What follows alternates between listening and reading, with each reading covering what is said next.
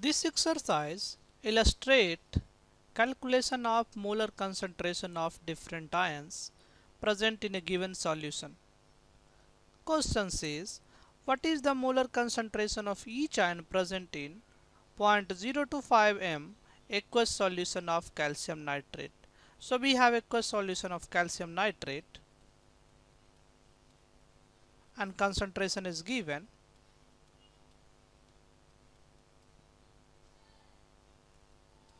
We have to calculate concentration of each ion, that is CO2 plus and NO3 minus.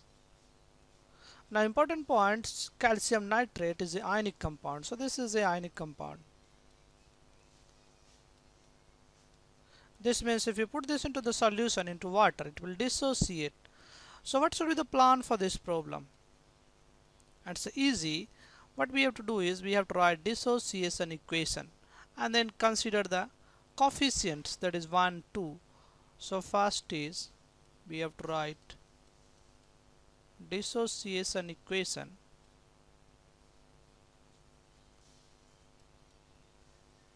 and then we have to consider corresponding coefficients.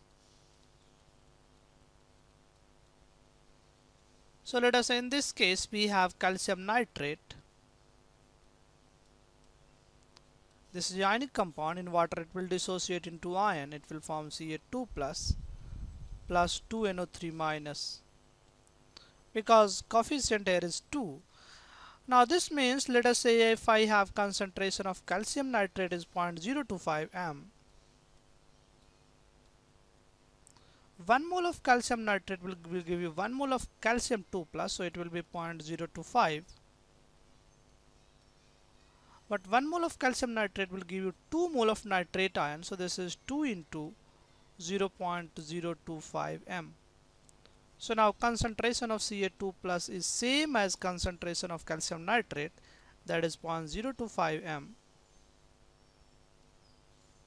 But calcium of concentration of nitrate ion, this is 2 times, that is 0.050 m.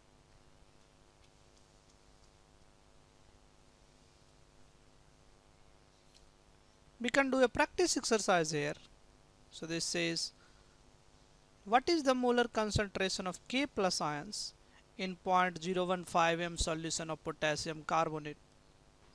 So first we have to write formula of potassium and this is carbonate K plus and we have CO3 2 minus.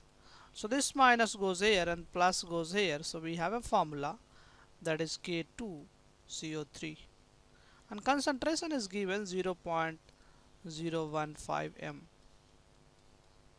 Next step is we have to write the dissociation equation, that is K2CO3 will dissociate ionic compound. So this is the ionic compound. In solution it will dissociate